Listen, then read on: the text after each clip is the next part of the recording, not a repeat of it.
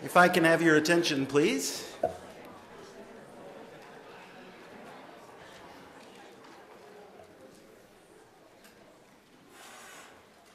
Okay, thanks. For those of you who don't know me, I'm Arthur Perlstein, and I'm a professor of law here and director of the Werner Institute. It is my great pleasure and honor today to introduce today's lecturer for the Topol Lecture. By way of doing that, I just want to tell you how it came about that Cynthia Ermer was invited and accepted and bestowed upon us the great honor of coming. I'm from Washington, D.C., or actually Northern Virginia originally, and when I was back home over the holidays, having my holiday and actually also working on the GOAL program, which is a new master's degree program that the law school has, I got an email from a name that I didn't recognize, Cynthia Ermer, saying, you don't know me, but my name is Cynthia Ermer, and I am a graduate of the Creighton Law School. And I was just browsing on the website, which I haven't seen in quite some long time, and I noticed that the law school has created an institute for conflict resolution called the Werner Institute. And she said, I think this is an absolutely wonderful thing, because after I graduated from Creighton's law school and practiced law for some time in the DC area, I went on to get my PhD at George Mason Institute for Conflict Analysis and Resolution, which is one of the leading, if not the leading, programs in conflict resolution in the world. They're the first university to have a PhD in our field of conflict resolution. But not only that, she mentioned what she does and also her title as the Senior Conflict Resolution Specialist at the United States Department of State. I know that you can read more about her in the flyers that you have, and that you're going to hear more about her work from her. But I responded to her email in which she said she doesn't get to Omaha very often, but when she next was in town, she would look us up and try to meet the folks at the Werner Institute. And I immediately responded and said, I'm in town, in your town, can I take you to lunch tomorrow?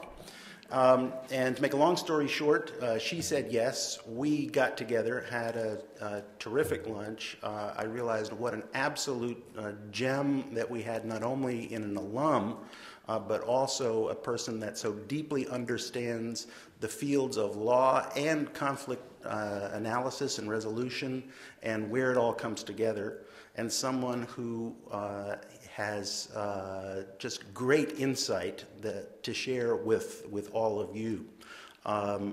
One of the great things about being at Creighton has been a chance to meet so many of the very accomplished alumni of the institution. And I think that you will find that Cynthia is really doing this institution proud. So without any further ado, it's my great honor and pleasure to introduce Dr. Cynthia Ermer.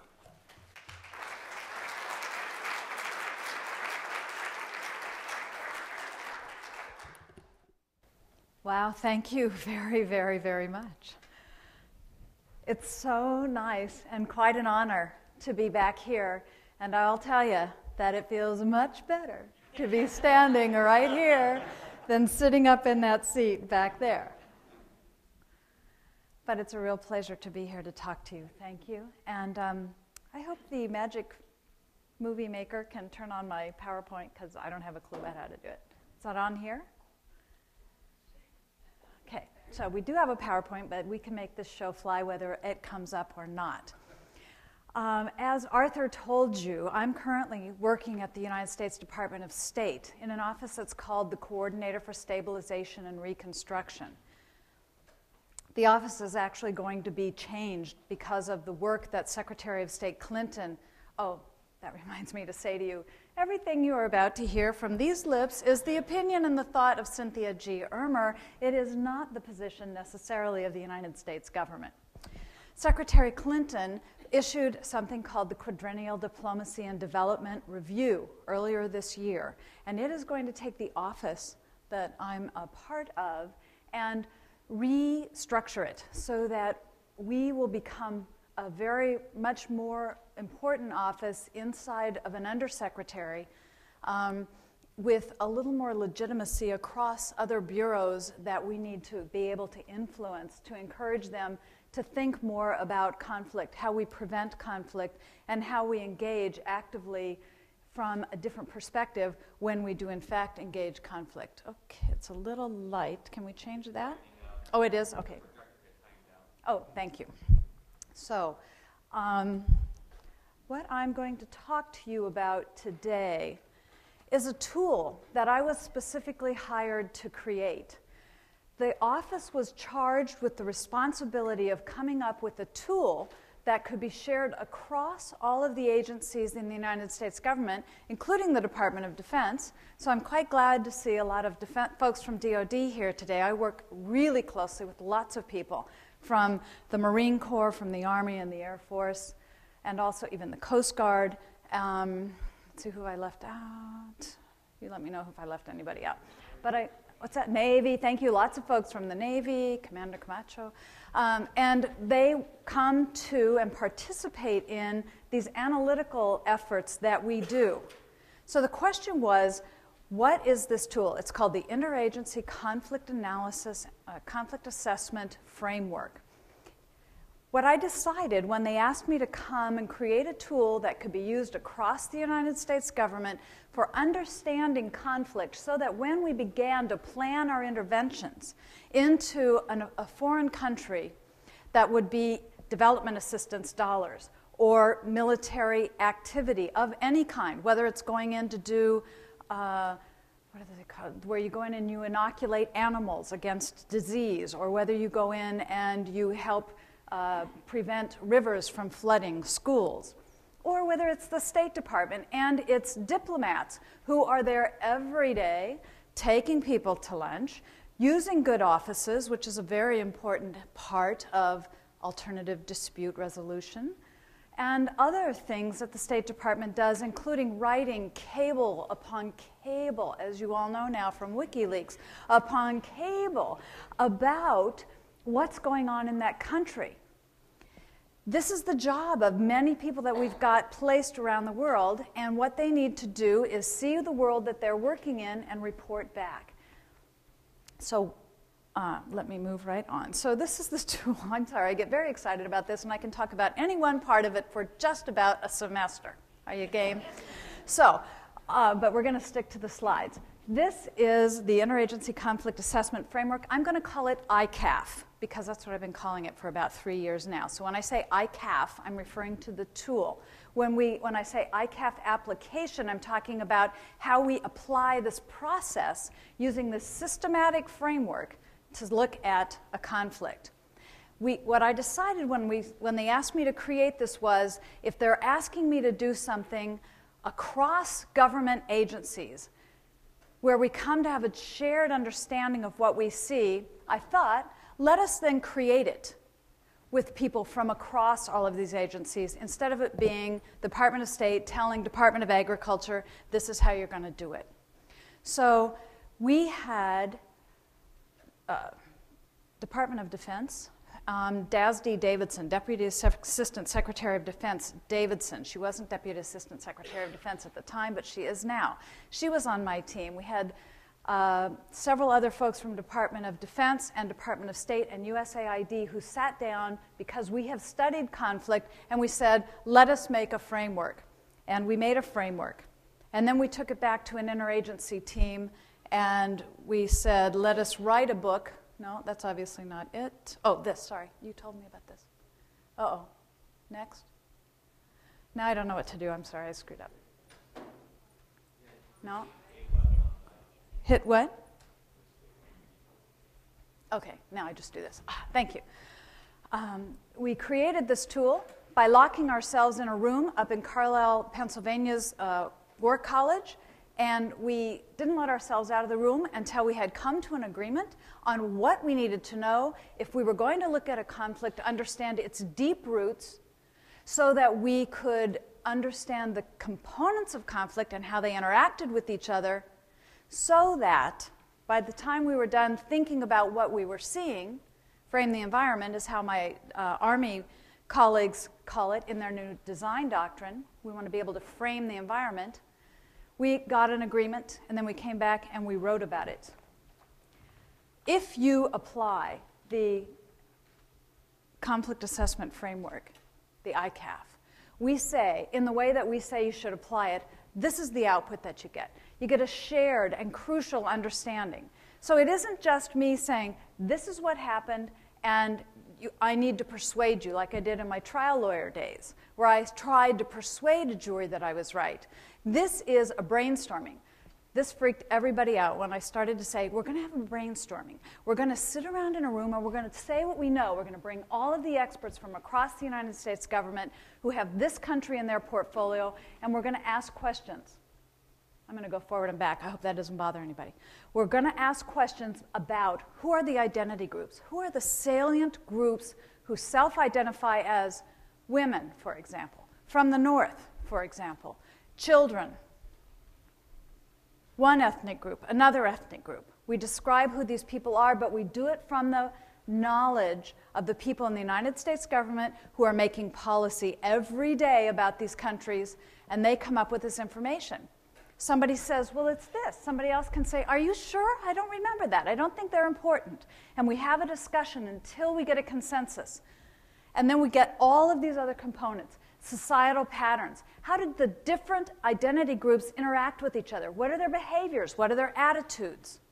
This tells us what's going on between these various identity groups. Then what we can see are the institutions, the courts, the schools, also informal institutions, the family, tribal rules and tribal structures, formal and informal institutions that reinforce these societal patterns. In Sri Lanka, for example, what we found was that the Tamils were excluded by the Sinhalese from almost everything that had a government face on it and that had a prominent aspect in society. This was what we saw, exclusion of the Tamils by the Sinhalese. What we also saw was that the Constitution of Sri Lanka said you cannot work in the government unless you speak Sinhalese. Tamils don't speak Sinhalese. They don't have any way to learn Sinhalese. So instead of excluding Tamils, which everybody thought would be pretty obvious and not a good thing to do, they said, well, in order to work in the government, you need to speak our language, and did the same thing. We're able to exclude that. So we see the societal pattern, two identity groups, the societal pattern they have with each other, exclusion, anger, hatred, going back and forth, reinforced by these institutions. We look at key actors. What we mean by key actors are people, but also organizations who are able to mobilize some of these identity groups around these grievances or resiliences. This is one thing I like to point out too. Is this blue thing? No. Okay, if you can see these bottom two lines down here on this assessment framework, you see the conclusions of the framework. And those conclusions are, on the far left, core grievances, and underneath that, social and institutional resilience. And the next one over is drivers of conflict, and then underneath that, mitigating factors. And then moments for increasing conflict, moments for decreasing conflict. This was the first assessment tool. I think others have built this piece in now, but the first one that said, don't just look at what's wrong, don't just tell me how everybody is complaining and what hurts. Let's see what's already strong. Let's see what already succeeds. How do these people survive and even thrive and persist in the face of great trouble and great trauma? And if we can understand that, then perhaps we can put our assistance, put our policy, put whatever it is we're doing in support of that, so that instead of laying down our democracy, our rule of law system, our social structures, we can find out what's already there, what's indigenously good and strong, and support that. So we look for the grievances. We look for groups who say we are being excluded, and we hate the people who are excluding us, and we will go to war to make sure that they have to stop that. Yes, you want to know those things. Absolutely, you want to know those things. But we also look for people who say, intermarriage has been a part of our existence with this other group over here since any of us can remember. And when we have problems, we don't just jump into a fighting situation because we have family on the other side of that ethnic divide. So you find these overarching, superordinate identities. This tool allows you to do that. So the key actors mobilize identity groups around a core grievance or a social and institutional resilience. And this formula works this way. What you have on the far left, basically, is potential energy. What we know about conflict is there's a lot of poverty around the world. It's not all erupting into violence. What it takes is a catalyst, like what we've called key actor, who's able to mobilize people around that sense of grievance about being poor or about being marginalized or excluded. That makes an action, right? A kinetic energy. Not quite in the way that my DoD colleagues always mean kinetic, but from potential to kinetic, and the key actor is the catalyst. And then we look at windows of opportunity, and what this is, we'll look out a little bit onto the horizon and we say, there are going to be events coming up, elections, weather patterns that cause droughts so that people have to migrate across country boundaries to feed their cattle on what just happens to be the corn crop of the next door country. All of these things that we know are coming, we call those windows of uncertainty. Human beings, another thing that we know, is human beings don't really like uncertainty very much. And when things are uncertain, it's much easier to mobilize people to conflict, but also to assistance. Think back to the tsunami that hit now in 2004. Was it 2004 already? What we saw happen both in Sri Lanka and also in Indonesia. In Indonesia and Aceh, people, the GAM, who had been fighting the government of Indonesia for 20 years, laid down its weapons, joined with the government, went out, tried to find all those people who'd been swept out to sea, bring them back onto land. And same thing happened on the eastern coast of Sri Lanka, where the LTTE had been fighting the government of Sri Lanka for 20 years, and they decided to try to help pull people back together. Well, the folks in Aceh took advantage of this moment, this window of uncertainty, to begin breaking down some of the barriers to having a peace conversation with the government, and they succeeded. They actually succeeded in getting a peace treaty signed, and they've been enacting that ever since. In Sri Lanka, the window closed, and they went right back into fighting. And in fact, what happened a little bit was the sides were able to arm up during this time of quote unquote helping each other. So we want to know about windows of uncertainty. So once we have all of this information, we are able to say, we can say that as a group, as the Department of Agriculture, who has assistance here, as the COCOM, the Combatant Command, who has this area of responsibility, as the ambassador, as the Department of Commerce, all of whom may be working in a particular country or region, they say, okay, together, we agree that these are the key things that we're looking at, and that when we start our planning now, we're going to begin planning with this agreed knowledge. So that's the beginning. I'm going to tell you a little bit about where we've done this, and a little bit about how we actually go about getting all these people together, getting them to talk with each other, making sure we're getting some of the right questions into the room, and in some cases, how we use more than secondary source data. When I just bring folks from Washington, D.C., who are what we call desk officers, together in a room, we call this the DC-based workshop. Clever. And we bring these folks together. We try to keep the numbers between 25 and 30, because those of you who have facilitated a brainstorming session and want to get everybody participating know that you get much bigger than that, and it's really pretty hard to do that. So we keep our numbers between 25 and 30. And we find out who has this country in their portfolio.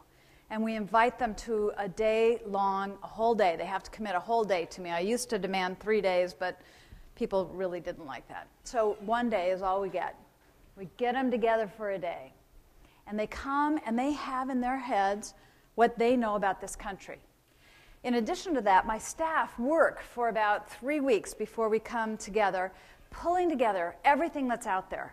And I'm sure you wouldn't be surprised, but I was a little bit surprised at what you can find on the internet. Afrobarometer are out there doing surveys, asking people very personal questions that get down to some of these questions about feelings, about attitudes, and about behaviors that we need to know. And Afrobarometer is a survey like Gallup, only they work mostly in Africa. There are these things around the world. We also talk to our intel community, the CIA. There's a group in the State Department called INR, Intelligence and Research. They're out there talking to people all the time, gathering data. And then there's, of course, our military colleagues, DIA, right? DIA, Defense Intelligence Agency. And there's DNI also, right? National, So, and MCIA, the Marine Corps Intelligence Agency. Fortunately, we have all this stuff written down back in the office. And we get in touch with these people. We talk with the intel community, that's what we call them, the intel community, a little bit before we bring everybody together, but we invite them to come to these meetings. And we hold it at an unclassified level. And let me tell you, that's a big challenge. People who work in the government do not like to believe that they aren't just working at a secret level. You heard our colleague who was just telling us that people are threatened because they'll lose their secret clearance, and this will keep them from being able to perform their jobs. Everybody who works for me has to have a secret clearance too, minimum, but most of us have top secret clearances. But that doesn't mean that most of the stuff we do doesn't happen at the unclassified level.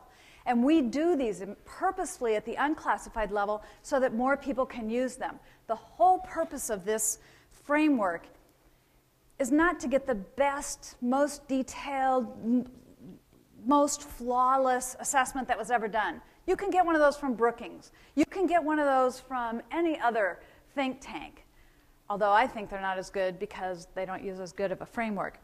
But what you can't get is you can't get it read.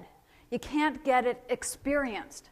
And maybe you haven't run into this yet, but what I know from working in the government is that unless people experience something, forget about it. It's as if it isn't real.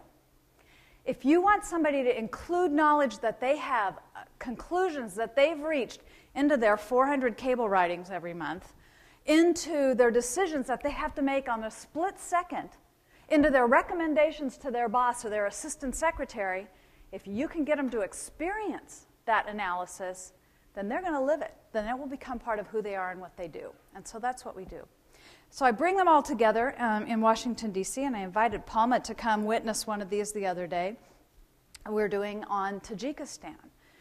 And we bring everybody together, and we have people brainstorm about the theme, and then we break them down into small groups so that we have large, it goes large group work, small group work, a little individual work, back to the plenary. Keeps people, so you'd be feeling better if I actually let you break into small groups and come back and move around a little bit, but we don't have time for that. So we do that, though, in this one day, and we get people to work through this process, and it's astonishing what they come up with. We also have them work at the local, the national, and the international levels. Why is that? If any of you have ever tried to think about a conflict and describe what its root causes are, just pick any conflict in your mind for a second. If you aren't able to specify the level of analysis, the conflict that you're looking at, I'm looking at a conflict between Tamils and Sinhalese in this community. Okay, but then how does that help me, the United States, make, national level policy? Well, it may or may not. But what you also need to know is you need to know what's happening at the national level. What if we call the national level our level of analysis and look at conflict that's going on between the media and between the politicians who have national level influence. And then what about the international level? There's a wonderful theory of conflict that Marie Dugan from the Institute for Conflict Analysis and Resolution, she's the one who wrote it down, and any of us who gave it any thought would just immediately agree with her, I think. I certainly do. And that is that all conflicts live inside of larger conflicts. Every husband who beats his wife lives inside of a society that in some way either doesn't prosecute those things, or the police hate to respond to those kinds of things. And that within a larger society that says, whatever, I haven't thought that through. But whatever that larger one is, it also supports those lower ones. They're not causal, but they are supporting. So when we went to the Philippines, we had a DC-based ICAF, and then what we did was we got, during this analysis, we had all of these policymakers, every time we'd say, okay, so you've said these are the identity groups, how are they behaving with each other? Well, they hate each other. Okay, good. Give me some examples. What do they do that shows you that they hate each other? Well, I don't know. I can't really say what they do. I just know that they hate each other. So on a big piece of paper, we write, what do they do? What do they do that shows us that we hate each other? We don't know. And get a long, long list of what we don't knows. Now, a lot of my colleagues over at the Agency for International Development, USAID, say, what good is it talking to policymakers? And what I say is, they're the ones who get to say how the money is spent. They're the ones who say, okay, you can do education here. Okay, we're not going to that country at all. So if you don't get them looking at this and admitting that they don't know things when they're making policy on something, how are you going to change anything? Everyone who talks about theories of change agree that the first step is acknowledge that something isn't working right here, right now. When you get a what we don't know and you get 16 pages of what we don't knows, that's what you got, a place to start. So we take those and we work up questions that we develop, which we'll take in country with us and interview people to get answers for, so we can do a better analysis with the people in the embassy. And how do we do this analysis? In Mindanao, we had a special challenge because of the security in Mindanao. The regional security officer and the diplomatic security people wouldn't let us go walking on the street. When I was in Liberia, in Monrovia, we just walked out on the streets. And we'd walk up to somebody and say, well, hi, what's good with your life? What's hard with your life?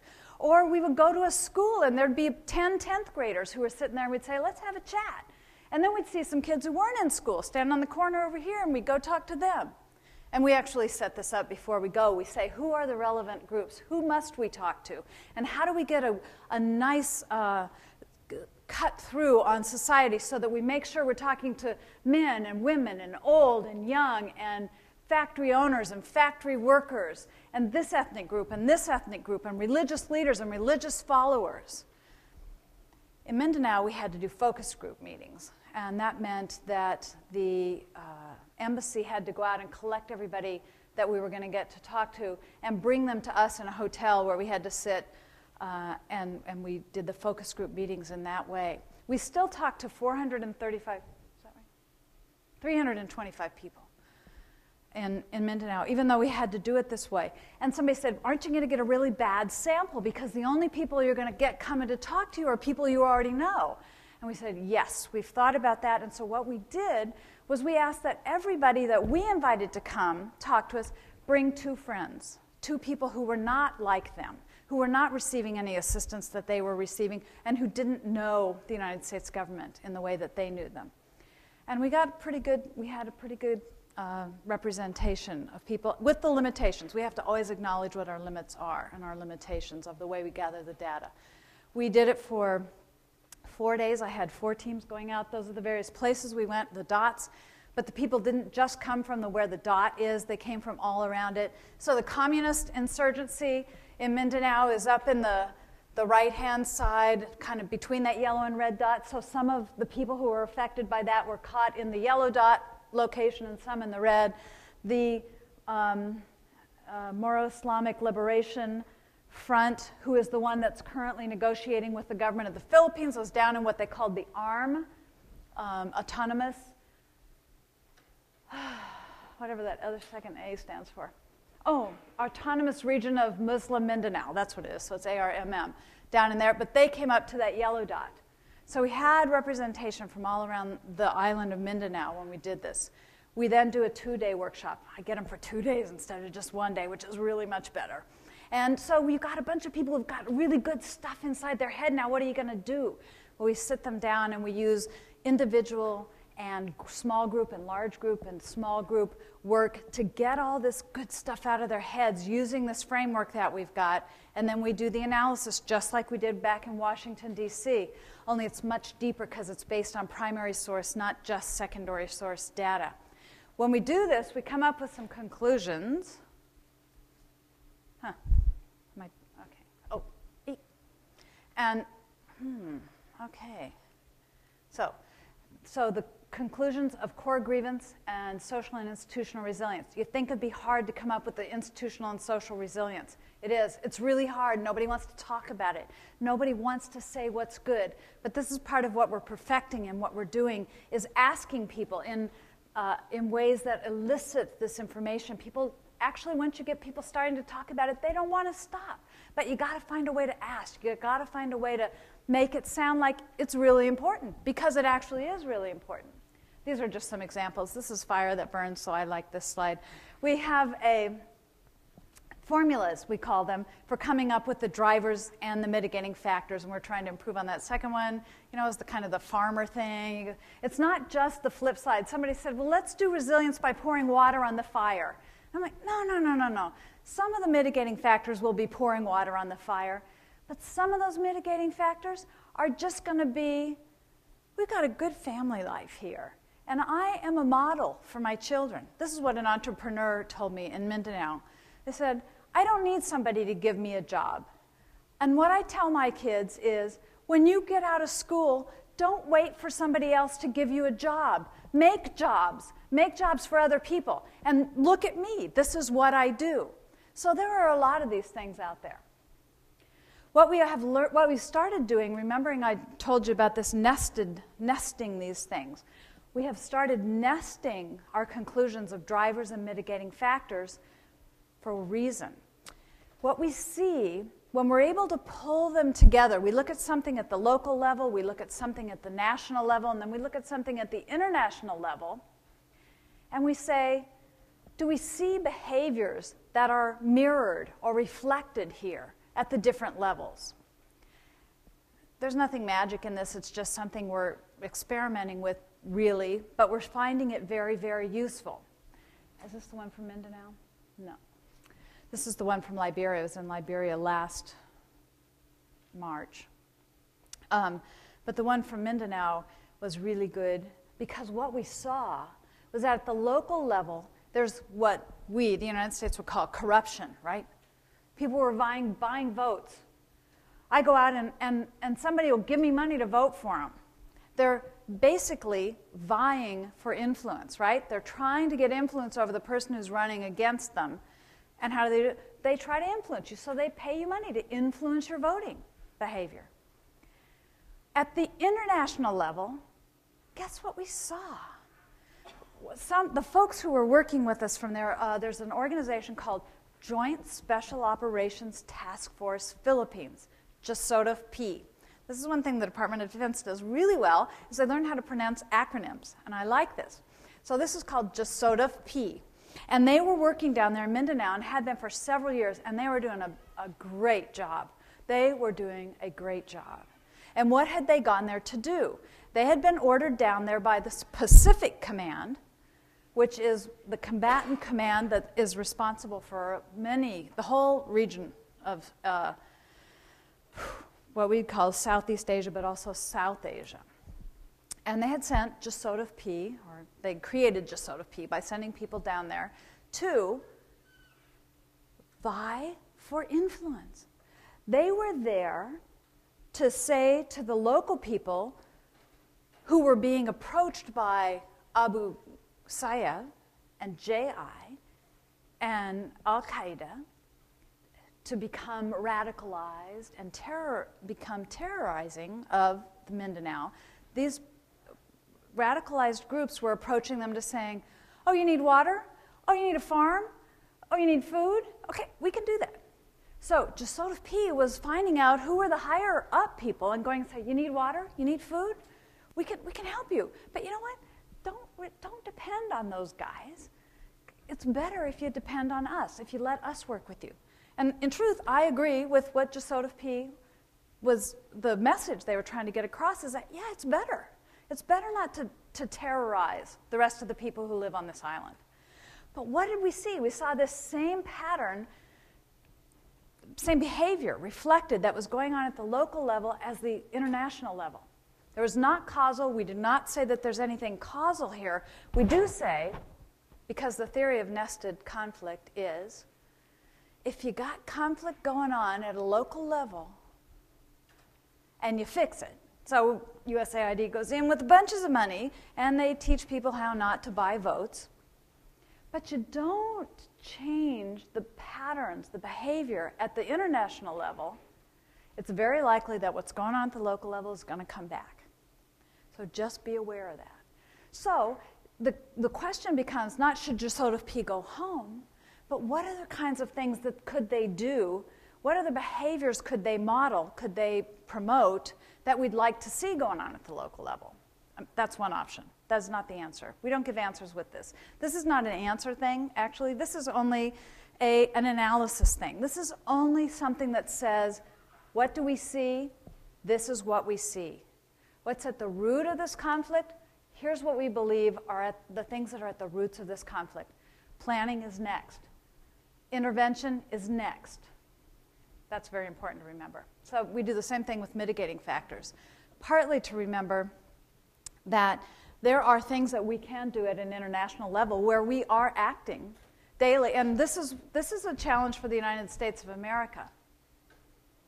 We went to Mindanao because the ambassador said to me, the Moro Islamic Liberation Front, who has been fighting with us for 25 years now, not us, been fighting with the Philippines government for 25 years now, is in negotiations with the government of the Philippines. We, the United States of America, do not want to be seen to be stepping in and influencing this in any way. We want to respect the rights of the Philippine government and the Moro Islamic Liberation Front. The reason I keep saying that whole thing is because the acronym is MILF. And what I didn't know, but people under 35 know, is that that's also something else. So, and he said to me, what can we do? And I said, well, I don't know what you can do, but I can tell you this, that as the United States of America, you are the 800-pound gorilla in the room. You are there, whether you want to be active or not. And if you say no to somebody, if you ignore somebody, if you say yes to somebody, it matters. And there isn't really anything you can do to not be there. So the best thing to do is to be intentionally there, doing whatever it is you feel makes the most sense. And that one of the ways that you can help yourself decide what makes the most sense is to do this analysis. And that's why we were there in the first place. Okay, this is a little bit of nifty stuff. This is just another picture of the same thing that you've been looking at. I'm actually going to wrap up on time, Palma. Good for me, huh? This is a graphic portrayal of the ICAF showing you the analysis part, task 1, diagnosis. That's what I've been talking about this whole time. 42 minutes. Analysis, diagnosis. What's wrong? You have a heart condition. What's wrong? The root causes of this conflict are X, Y, Z, and we all agree. We didn't have to convince each other. We arrived at a consensus through this conversation. So what are you going to do with that? One of the things that we do with this is we say, what are the current programs in this country or this region? USAID, who are you spending money on right now? How much are you spending? What are you trying to do? Who are the people you're trying to affect? And how well are you doing? And then, and not just USAID, by the way, but also the UK's assistance agency, which is called DFID. And the EU are often there. And the country itself is not doing nothing. You can count on it not doing nothing. The UN is also there. So if we could, and we haven't actually had the opportunity to do this perfectly, Sri Lanka is where we've done our best, but you would be surprised about how people don't know where their money is going. Nobody knows. But we have them list all these programs and how much money and how much effect, and then we say, remember those lists of drivers and mitigating factors? Let's just match those up. That's the mapping and gapping part. Let us just map the things we're doing against the drivers and mitigating factors and say, do we have any gaps? Are there drivers that are not being addressed? Are there mitigating factors that aren't being supported? And if so, let's say what they are. And then we stop. We put a period on it, and we turn it around and we say to the planners who've been on our teams, okay, take it away. Lead this group now in planning how we, as a whole of government, the United States government, and I'm reaching out also to my colleagues in the EU and also Canada and the Scandinavian countries who would like to be involved in doing this. We haven't done that yet, but I'm hoping we'll do that soon. And say, how can we spend our money better together, costing all of us less, doing a lot less overlap, leaving a lot fewer gaps, and making sure that when we resolve a conflict, it has some durability. Not that we can make sure, but we can do our best. And, I'll just show you this picture and then I'll stop. One of the other things that we started working into this is systems thinking. I don't know how many of you have given that any thought, but it's a fabulous way to start thinking about the world. Instead of thinking of cause and effect only, sometimes if you think the effect may actually be the cause, right? If you get a feedback loop. If you get a feedback loop and you start by affecting what you think was the cause when it's actually the effect, what you may find is that you're making it worse. And what do we call those? Wicked problems, right? That's what we've been facing in Afghanistan and Iraq, are these wicked problems. Every problem we solve, the solution produces 10 new problems. How to get around that, I don't know. But one of the things we're trying is the systems thinking. Think of things as being so interconnected, and that the social system of a country is actually an organic thing that persists. It has itself resilience. And that if you put resources, money, or people, or time, or even thinking sometimes, the system will co-opt that and strengthen itself. This is what we see. It strengthens itself. Is there anything to do about that? What systems theorists tell us is the only way you can change a system is by increase the system by linking different parts of the system to itself. So what we did in Mindanao especially was try to find places where the system was already changing. Leaders who were already seeking to do the benefit for a larger group than just their own identity group, and see how many of those pieces of the system you can link together, and see whether you can cause the system to become healthier on its own terms. A lot riskier for those of us who are control freaks because you don't have any control over it, but a little more certain that the system may in fact get healthy, and that the conflict you were worried about may in fact turn into something less abusive and more creative. Thank you.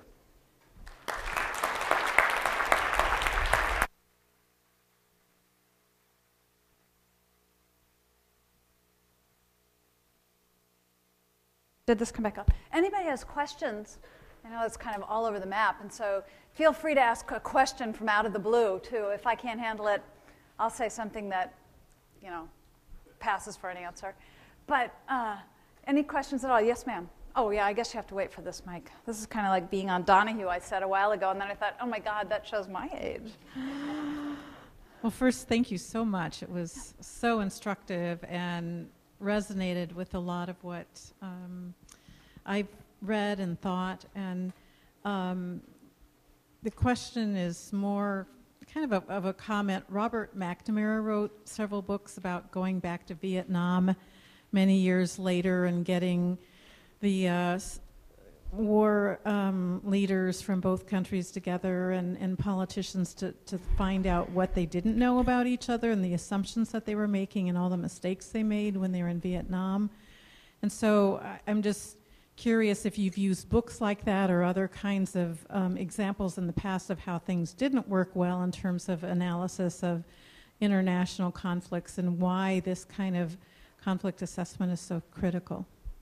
Thank you. Yes. I spent the first 12 months of my new job doing things like that. Because, trust me, ambassadors and regional bureau chiefs at the State Department are not really interested in a new approach.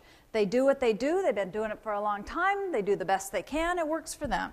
So I have to find places where change is already happening, and fortunately there are a few of them. And oh, I forgot to say, this has been approved by assistant secretary level people across the United States government as the interagency conflict assessment framework. And we've used it, I think you're getting a handout or have a handout, but we've used it about 24 different times on about 20 different countries, and I've got a couple of more requests coming in. So, and it just got approved in July of 2008, so I feel pretty happy with that. Thank you. How about anybody way back there, back in the student seats? Yes, ma'am.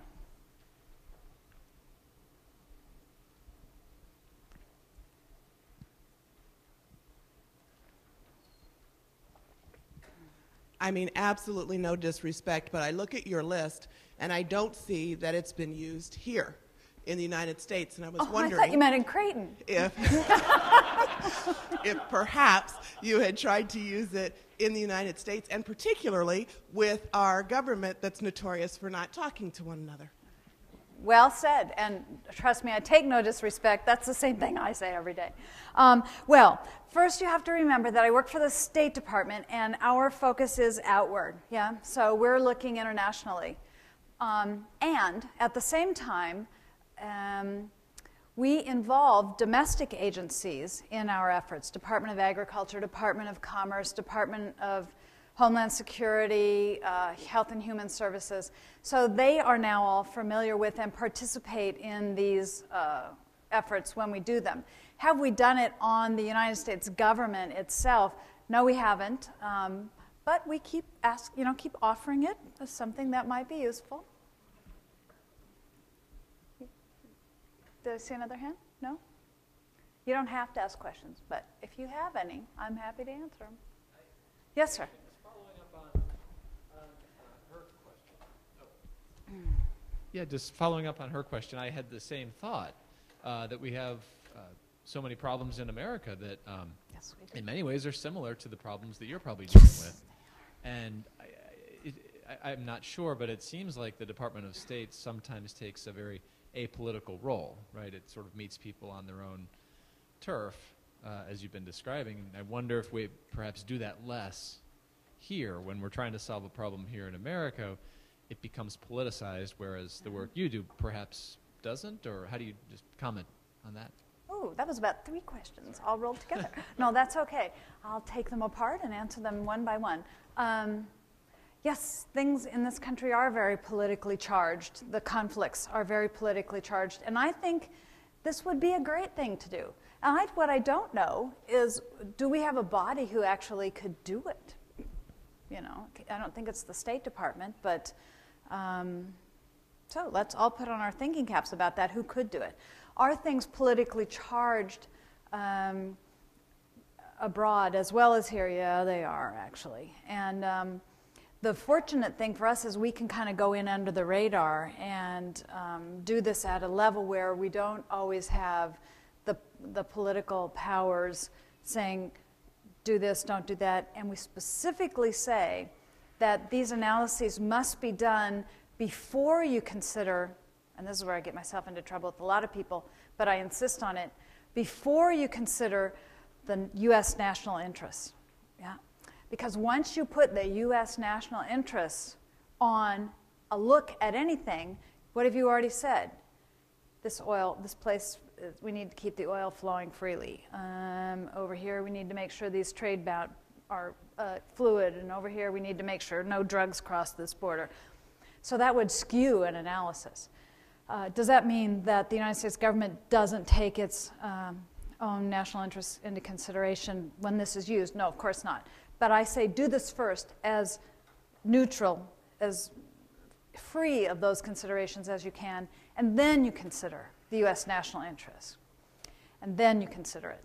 And I also encourage the folks that I work with, and as much as I can with the National Security Council, but they haven't given me the opportunity to really encourage them about this, to rethink how we describe our national security interests, to think about human security instead of simply how do we build the fortress around our own security. Because it's my position, Cynthia Irmer, only not the United States government, that we increase our insecurity by allowing other human beings to have insecure futures. Yes?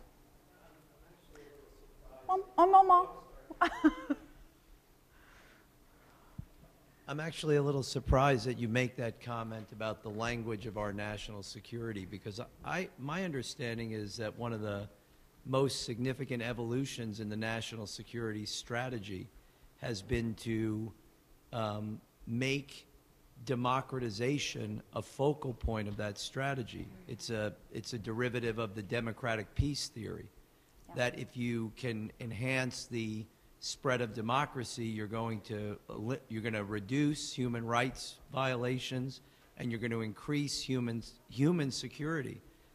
So I thought that was a trend that was actually gaining momentum in the government. Is your perception that it's on the retreat? No, that's not my perception. Your perception is, I would say, spot on. Yes, in fact, President Obama's national security strategy says we will promote the promotion of democracy. We'll continue to do that. I have some questions about that too, because what do we mean by democracy, and is democracy always a good fit? What if instead we listen to people say what they do to govern themselves well, and would that not be at least a useful thing to consider? But I think the democracy approach is a good one.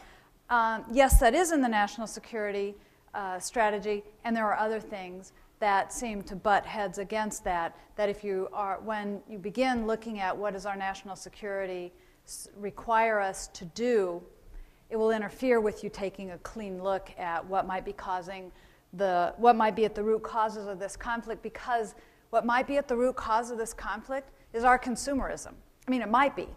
And you aren't going to look at that if you begin with the belief that we need to be able to protect our level of consumerism. That's all I was saying there. Okay. Good job. We finished up right at 4:30.